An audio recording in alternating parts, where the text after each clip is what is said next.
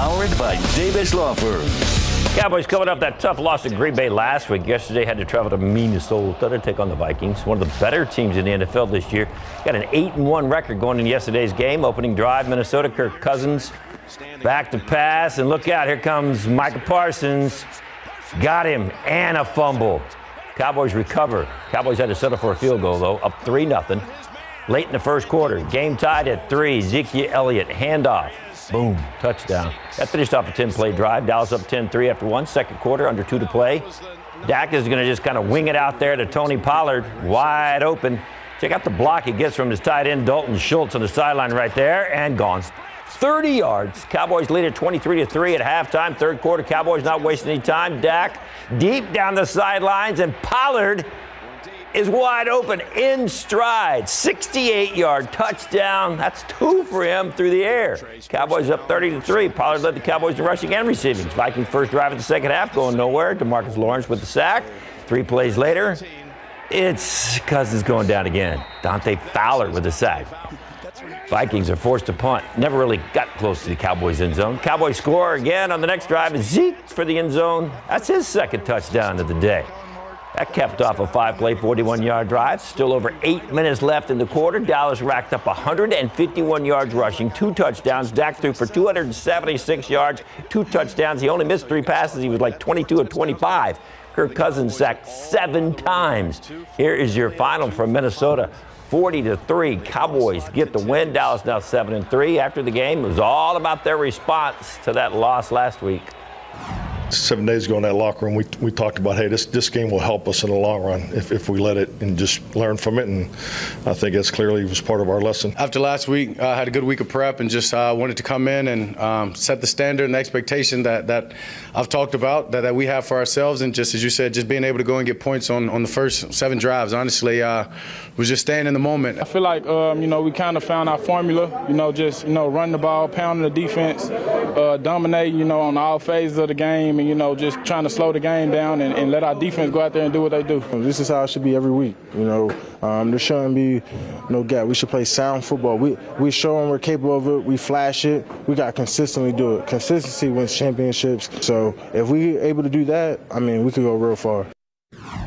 All right, so now it's just a few days off before they take on the New York Football Giants in AT&T Stadium. That's the Thanksgiving Day special at 3:30. The good news for the Cowboys, they scored so many points yesterday that a lot of the starters got to rest a lot of that fourth quarter. So hopefully that'll help going into this game at 3:30 on Thursday.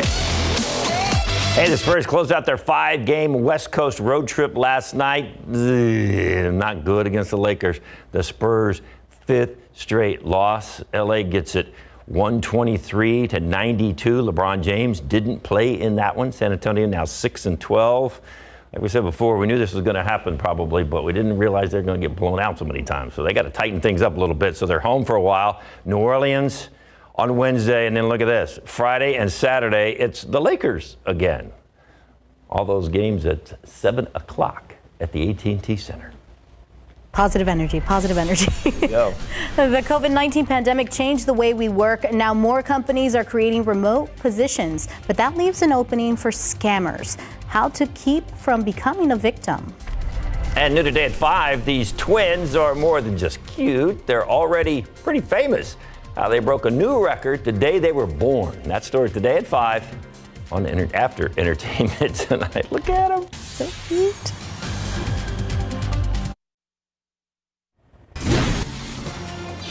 Now to a new warning about a scam promising people work-from-home opportunities. As ABC's Rebecca Jarvis explains, it cost one woman nearly $5,000. I just felt absolutely and completely powerless. I was devastated. For Kansas City resident Miranda Owens, a simple job search turned into a financial nightmare. I was really banking on finding a job because I had looked through hundreds of different job listings at that point. The 24-year-old says she was scammed out of nearly $5,000 after answering an inquiry for a remote position, saying that within moments of the interview, she was hired. At the end of that interview, she told me, basically, you did really well during the interview. We think that you would be a really good candidate for us. You are hired. Miranda says she did her research, looking up the company and its employees through employment networks. Everything seemed to check out. So I looked them up. I looked up the people who were contacting me. So I felt reassured. Miranda says the would-be employer quickly turned over instructions, sending a check to deposit in her bank account to cover office supplies, but then requesting she send the money back using a third-party service. When the transfer didn't go through, Miranda sent the payment in Bitcoin. She says only later did her bank notify her that the original check from the supposed employer turned out to be fraudulent. The bank pulled that amount out of her account, leaving her short of almost $5,000. I just started bawling. I felt like my trust had been completely shattered. My trust in all of these online platforms. Even though she's embarrassed for falling for the scam, she says she hopes her story helps others. Having my story out there hopefully will prevent a lot more people to fall victim to this as well.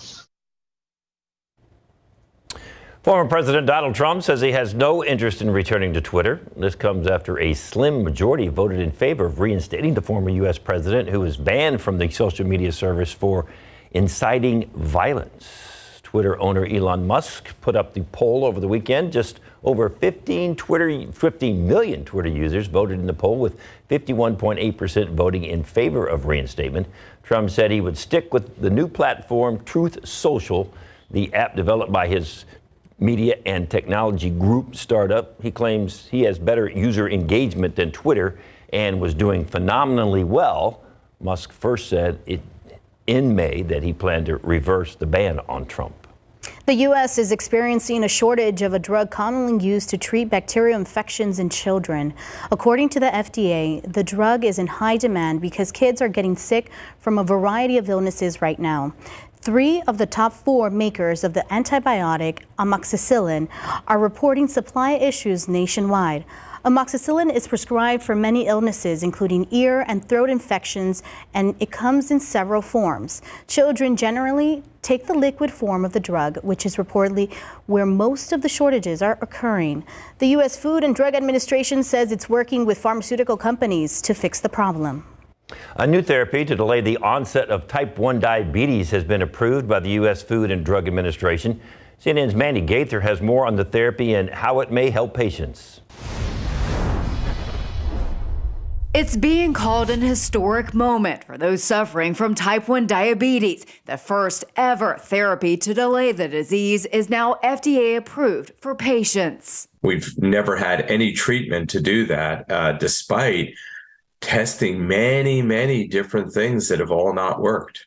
Type 1 diabetes is a genetic disease where a person's pancreas doesn't make insulin or won't make enough. The new monoclonal antibody will be marketed under the brand name Zeald. It comes in a single 14-day dose of infusions that each last 30 to 60 minutes. On average, the delay of development of type 1 was 2 years, but there were those that went longer than that. And as we get more and more data, this may prevent the development even longer than 2 years, which is really exciting. The therapy is thought to work by turning down the body's misdirected attack on its own insulin-producing cells. Protecting those cells may buy patients more time before they become dependent on insulin to manage their condition. Imagine, a 9-year-old kid with diabetes that has to have their finger pricked multiple times a day and receive multiple insulin injections. Sometimes their parents chasing them around to do this.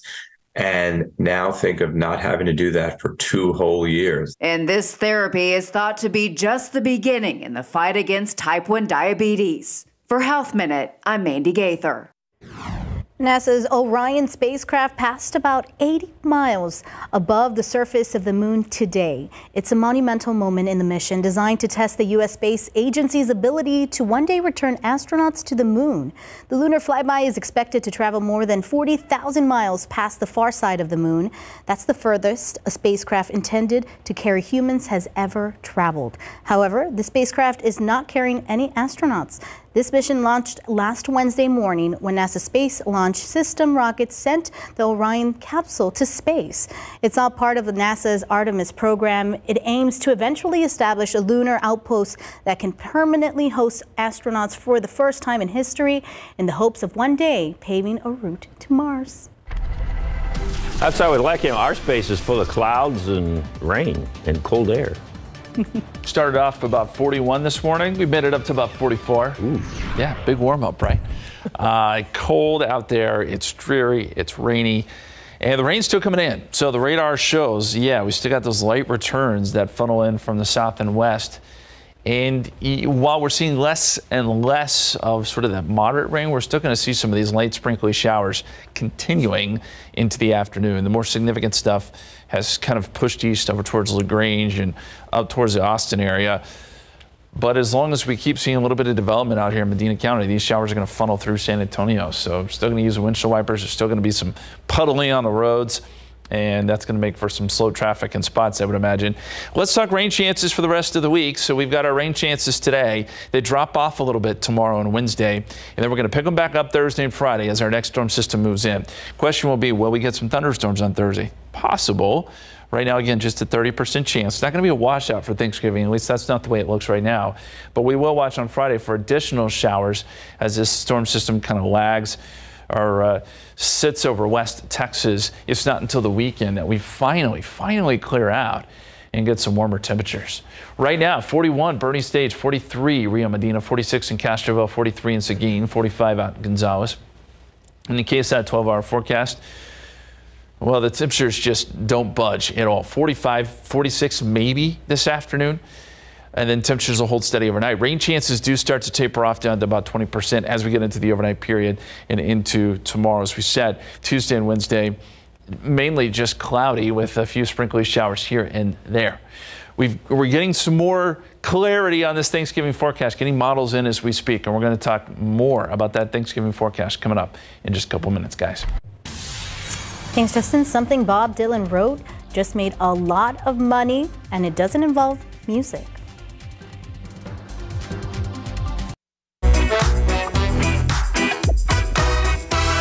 Hello, everyone. These are your top headlines from Cheddar News. Bankrupt crypto exchange FTX owes more than $3 billion to their 50 biggest creditors. That's all according to redacted court papers filed over the weekend. 10 of the 1 million creditors have claims of more than $100 million each. The FTX is liable for $9 billion of that debt, but reportedly has less than $1 billion in assets. Meanwhile, Hyundai is hoping to attract new EV buyers with a new way to charge up at home. Hyundai Home blends solar panels and energy storage for electric vehicle charging. The program will help electric vehicle owners in 16 states find affordable ways to keep their vehicles charged. South Korean car maker says their goal is to democratize EV adoption. And the Walt Disney Company has tapped former CEO Bob Iger to return as CEO. His return comes 2 years after Bob Chapek took over as his successor. Disney saying in a statement that Iger has deep respect for Disney's top leadership team and is admired by the company's employees worldwide. And that's your Cheddar News Update. I'm Baker Machado coming to you from Cheddar Studios in Lower Manhattan. Love letters from one of the most celebrated songwriters earned a pretty penny. The 42 notes a teenage Bob Dylan wrote decades ago to his then girlfriend, Barbara Ann Hewitt, sold for nearly $670,000 on Friday by RR Auction. The Boston-based business says Dylan, who had yet to change his last name from Zimmerman, wrote about his future aspirations of stardom as well as expressing feelings for Hewitt. Hewitt met Dylan in high school, and according to RR Auction, they had their first date on New Year's Eve, 1957. Hewitt held on to the letters until she died in 2020. Dylan, whose hits include Like a Rolling Stone, Mr. Tambourine Man, and Tangled Up in Blue, was inducted into the Rock and Roll Hall of Fame back in 1988. That's incredible. I mean, those love letters actually turned into songs. Well, that's a good point. Yeah. Probably a few of them. Yeah. Imagine. Yeah. Well, weather-wise, guys, we know it's been a chilly day today. 43 so far the high. 41 was the low this morning. So we've only moved about 2 degrees. I mean, the temperature is just not budging at all today. Averages are 70 and 48.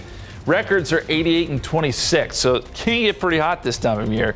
That was set back in 2007, but that is not in the cards this week. Another look at that 7-day forecast is coming up.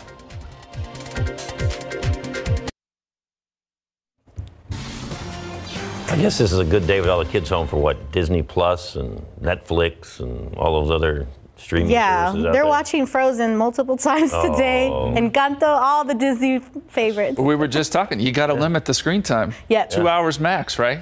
Yeah. So then what do they do all the other time? Build forts. Legos.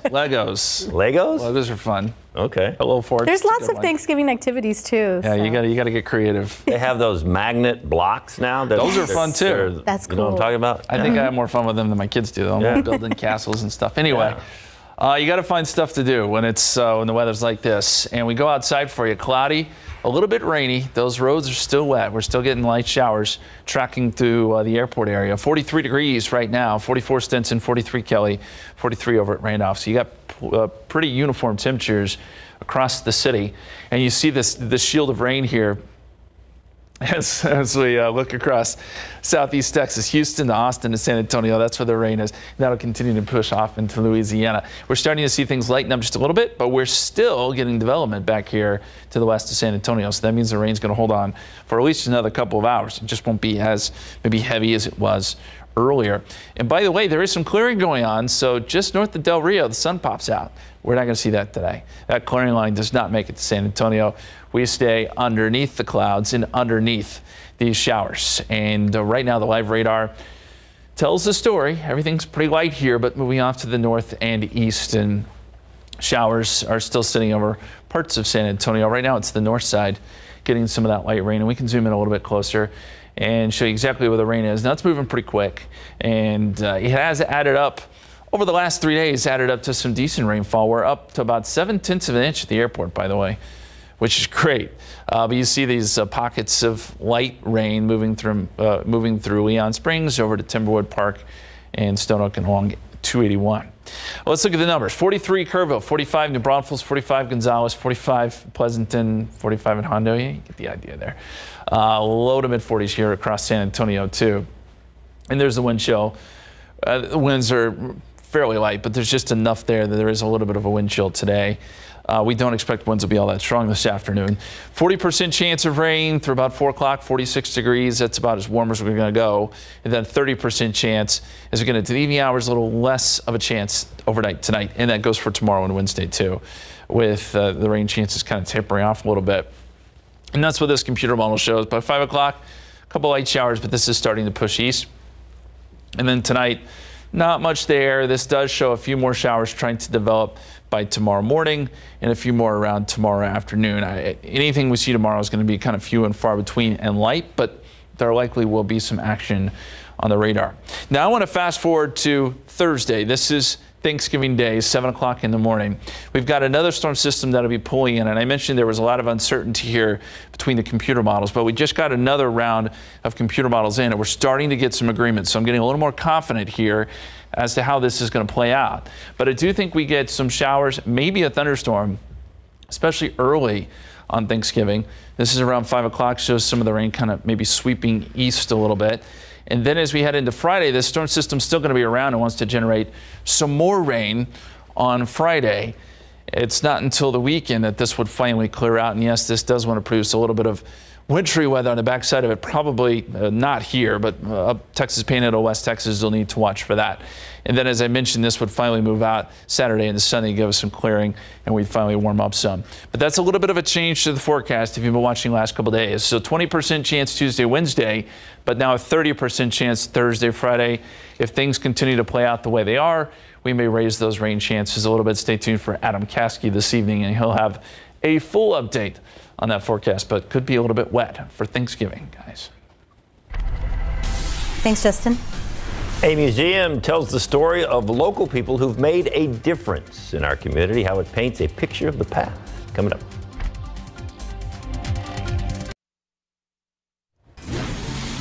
A local man is making sure part of San Antonio's history is never forgotten. He is doing more than just writing it down. Charles Williams has a museum full of memorabilia to tell the story of African Americans in San Antonio. Our Katrina Weber recently got a chance to take that journey through time. The beginning of the tour will start right here. From the front door to the back walls, there's a story here that Charles Williams wants to show and tell.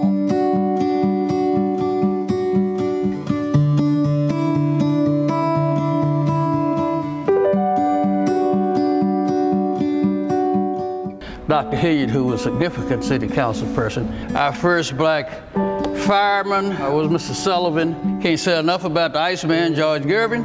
He is a walking who's who of San Antonio, and now he finally has a chance to share it all. Just a lot of history you'll find here that I don't think you'll find anywhere else. The emphasis at the new Williams Historical Museum is on African American history, local people who've made a difference. And these people laid the groundwork for us to be here today doing what we're doing and enjoying some of the benefits. Through words, photos, and his personal property, he paints a picture of the past. When we go into this little room, we call stepping back into time. Some displays are more personal than others. This is the scale that we weighed to cotton on right here. Williams left behind picking cotton in Granger, Texas, for cutting hair in San Antonio in 1957. Impressed by local black business leaders at the time, he became an entrepreneur. 3 years ago, he bought a crumbling historic church in the 500 block of Montana to fulfill a decades-long dream. I felt a profound need to do this, not just for me, but for the community. A community that includes civic and civil rights leaders, artists, and athletes. Alongside all of these accomplishments are reminders of the painful past. All of this part of the African American experience in San Antonio. Williams hopes all of it will impact the future. We're very proud of it, and I think it's going to be here for a long time. Katrina Weber, KSAT 12 News. I bet there's some interesting items in that museum. That was a great story by Katrina. Check that out. All right, Mike and Jen, they may have some ideas for the kids who are stuck at home. Oh, money. They're back with money. Yes, my kids are stuck at home. Money. Money. They love money too, right? The kids. Yeah, sure, exactly. We're going to tell you how you can win $500 and maybe the grand prize. 10,000. Yeah, we'll tell you all about that. Also, we have Leo Davila here from Sticks and Stone, and we're talking turkey leftovers, but we are elevating them, right? Not just an ordinary grilled cheese. What's in it? So grilled cheese, and then coming up, we have 2 ingredients that's going to take it over the top, impress your guests for years to come, I promise. So I'm starting this right now. All right, I'm going to add this. And more cheese. Yes. We're going to make it into a French, what do you call it? It's called a croque madame. Croque madame. Yes. Enchanté on that one. So, all right, speaking of great sandwiches, got a big party coming up here just after Thanksgiving or going into the Christmas holidays. Ooh, look at that. Look at these beautiful sandwiches from Marco Polo, and we are going to show you how to make the ultimate sandwich. I think we have a challenge coming up. Long, yes. Yes, I'm excited about that. Also, actor Jesse Borrego is in the house from the American Indians in Texas at the Spanish Colonial Missions. They have their Pecan Harvest Fest coming up. We'll tell you all about it. Okay. How many Skittles are in here? Can you guess? Little fun family game to play with the kids. Yes. You got all that. Stephanie Pena Frost has some great ideas on things, and something you get really, really, really extra messy about. So. Plus, all the places that are open on Thanksgiving. Maybe you don't want to do the cooking. That's okay. By the way, we're going to let you know which places are open. But then you don't have the leftovers to turn into the croque up in the down. Say it again. Yes. Yes. Okay. That and more coming up. Welcome back. We're still in the mid-40s. Rain still coming down. We'll see some showers off and on into the afternoon. Rain chances do taper off tonight. Temperatures get a little bit warmer. 54 tomorrow, 61 on Wednesday. And we have those rain chances now Thanksgiving into Friday. Look for some isolated to scattered showers and storms. It's not until the weekend that things clear out, guys. It's PJ weather. It is, yeah. Get back in bed. So let me think. Jen is counting money and Mike's counting Skittles. Is that how this works on SA Live? Something like that. It starts right now. Celebrate San Antonio. Coming to you live from historic Market Square. This is SA Live. Oh no, we are counting on tasting this sandwich. Yes. Look at this baby. Yes, that is kind of sort of a grilled cheese, but with your leftovers. Yes, indeed. Hello and happy Monday, everybody. Can you believe Thanksgiving is only 3 days away? And we're not counting calories, right? No, not this all. week. Throw them out the window. I'm Mike Osterhage. She is Jen Tobias Trusky. That's right. Are you excited about Thanksgiving? It's what most people are thinking about, and we want to know, what is your favorite Thanksgiving pie? Me, pecan. Wait, I don't know. Okay, go ahead. Pecan. With ice cream, yeah. Okay, I also make a pumpkin cream cheese pie. Ooh, that sounds I know good it's too. the Paula Deen recipe, by the way. I'm not going to claim it to be mine. That one's really good too. Okay, I can keep going. Sorry. Leo was nodding his head over there going, yeah, that sounds really good Leo too. So knows, yes. let us know what your favorite pie is. If you have extra pie, you can bring it by. We will happily sample it for you if you want, or even leftovers, coming up after that. So that's right. It's time to activate feast mode. Families are getting ready to spend hours preparing one meal, so you definitely don't want to waste all, or you don't want all that work to go to waste. No, indeed. And our good friend, Chef Leo Davila from Sticks and Stone is here, and grilled cheese, but boy, this is not the ordinary just couple of American cheese and a couple of slices of bread. No. I mean, everybody grew up grilled cheese. The reason we came up with this recipe with my family is it's something simple and identifiable, right? Also, you're stuck Wednesday prepping, Thursday cooking, trying to hit the table at 1 o'clock, 6 o'clock. Yes. Last thing you want to do is the next day just think about leftovers. So this can actually be done while you're prepping or while you're getting out the turkey and the ham for your your feast. So make those in advance. Yeah, make them in advance. Put them to the side, and then you're good to go. And the interesting thing, even though we have skillets here, so we don't have an oven, you said the simple thing to do is you can cook the sandwiches in the oven. A lot of times grilled cheese or even just adding the ham, the turkey to it can be a little bit overwhelming. You do this on a sheet tray just like we have here with parchment paper or foil. Throw that in the oven about 325 for 10 to 12 minutes. What you're looking for is that cheese is to be nice and gooey and runny, and it's already cooked. So all you're doing is looking for that cheese to melt and bread to be hot and toasty. And the cheese that you prefer, tell us about Gruyere. that. So Gruyere is going to be a little bit more of a nutty. It's going to be similar to like a Swiss, but more of an umami flavor. That's just our favorite. If you can do smoked Gruyere in there, it just adds another element of flavor that's just amazing. And just good old Texas toast. And never too much cheese. Never too much cheese. I mean, it's grilled cheese, right? Like so you're it needs literally to have. Sandwiching the meat in between the cheese, in between the bread. And this classic dish, which is once again, it's called a croque madame, is the way we're going to finish it. So this is where it takes it up just a little bit of a notch. On the table, simple ingredients that a lot of people can just work. Your flour, your milk, butter. Nutmeg is a really key component into this dish. Just brings out that cheesy flavor to it. So what happens is you just make a good quality bechamel, and then from here it's just a white cream sauce. Fun fact about this, you add a little bit of nutmeg in here, and it just amplifies that cheesiness, that cheesy flavor of it all. I've never heard that. And nutmeg. You said to add that to mac and cheese sometimes. So just to right here, this bechamel, you throw some cheese into it. Now you have a secondary sauce. This is a mother sauce. Have a secondary sauce called a Mornay. And boom, now you can impress your friends with all these fancy terms when you're just making mac and cheese and grilled cheese. And by the way, if you're intimidated by the name bechamel, it's nothing but basically a roux with milk in it, right? Absolutely. Throw your roux in, make a nice quality roux. Throw your milk, get it in a nice scorch. And then once that's there, you'll finish the salt, pepper, and nutmeg, and you're good to go. Okay, and it's topped off with an egg on top. But you said that's the croque madame. Yeah. So just with the sauce on it, it's going to be a croque monsieur. You add the egg on top of it, it's croque madame. The reason being is the brim of the egg represents the lady's hat. So that's why you can tell the difference between a monsieur and a madame and how they work. Okay. This egg we can do sunny side up. We can flip it. It's really just kind of however you decide. And we're going to hold off on that, Jen. Let's just move that one. Yeah. And then we're just going to top it with this bechamel right on top. So you can take this and you're going to pour, just ladle it, kind of how that one looks. Oh, yes. And other things that you can use the bechamel for, if you wanted to add cheese to it then, and make a cheese dip. You'll be able to have like a cheesy, kind of like how they do au jus dip for roast beef. Yeah, that's perfect. You can do the same thing on the side. One of our favorites that we have on the table today is our biscuits and gravy. We do our gravy with the chorizo cream gravy.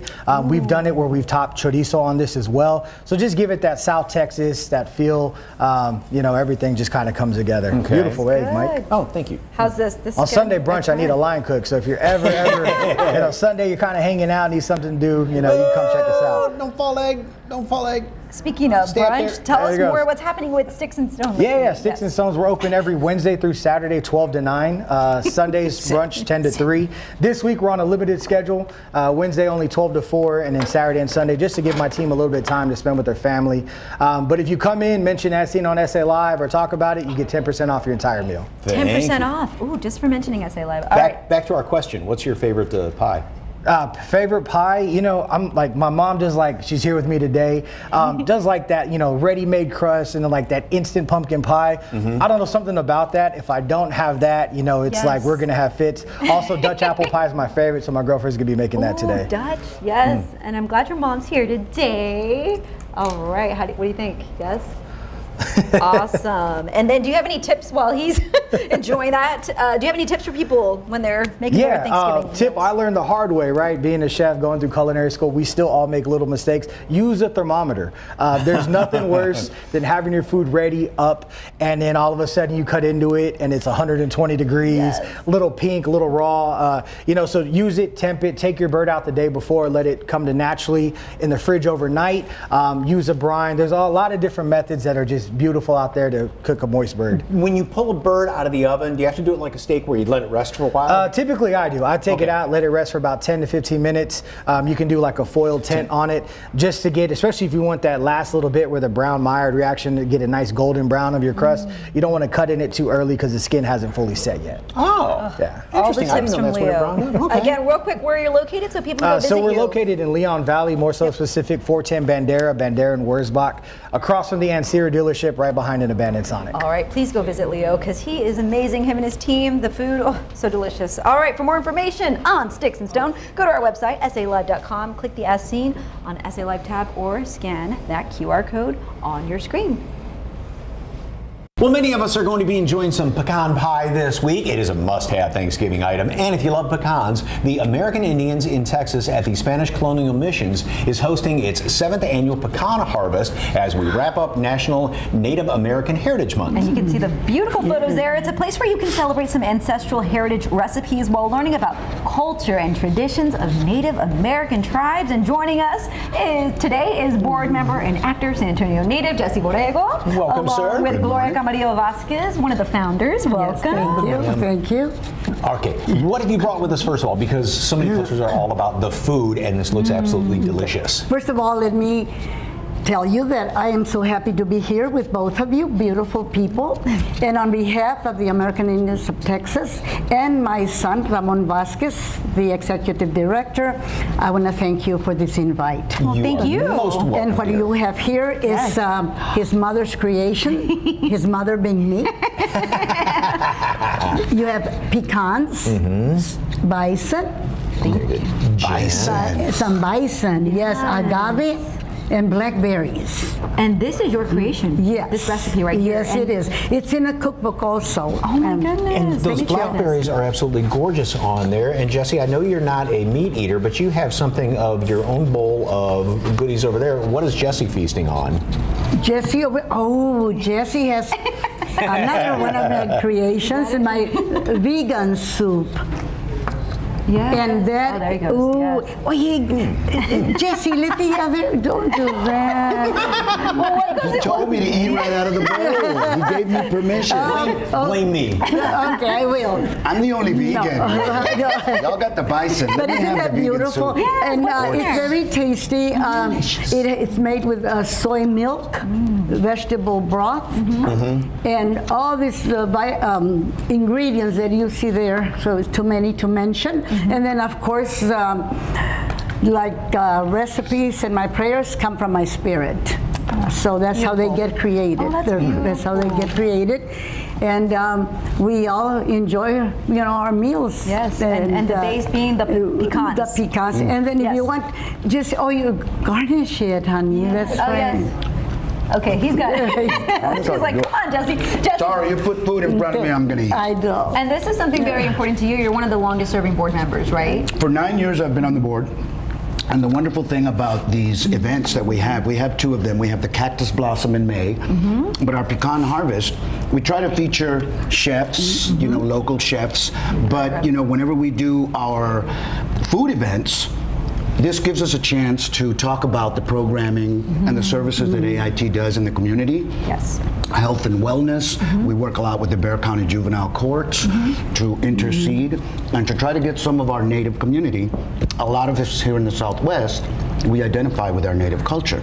Well, the families that started AIT are part of the UNESCO sites, the Spanish Colonial Missions. Exactly. So all of those original Tejano families are part of our makeup in San Antonio. So this organization tried to exemplify that and celebrate Native culture, especially through food. Right. The event coming up on the 3rd, and needless to say, food. And what else is going to be there? Well, we'll also have some cultural programming. We'll have some singing, some dancing. We'll talk a lot about the art that AIT's Indigenous Arts Programming has been doing. And we talk a lot about what the American Indians of Texas at the and Spanish Jesse, let's not forget about the pie. Oh, yeah, we gotta and then the pie. Pecans. This beautiful traditional pie was made for us. It will be also at the pecan harvest. Is made by one of our board members' wives. Her name is Angie. Angie, thank you. Angie, shout out to Angie. Gracias. All right, and this is something you grew up with, pecans and pecans and más pecans y moras y pecans. And more pecans and more pecans because they are delicious. And this bison is absolutely fantastic. Once again, the pecan harvest is going to be taking place December 3rd from 6 to 9 p.m. at Progresso Hall, located at 1306 Guadalupe Street. For more information, head over to SA Live and click on the As Seen on SA Live tab. Thank you so very much. Delicious, my dear. Great way to start off Thanksgiving, right? Still ahead on SA Live, who couldn't use some extra cash for all your Christmas holiday shopping? One SA Live viewer is about to win $500. How you can enter for your chance to win. But first, after the feast, you gotta have some fun. We're showing you some DIY games you can play with the family during the holiday get-togethers. It's next on SA Live.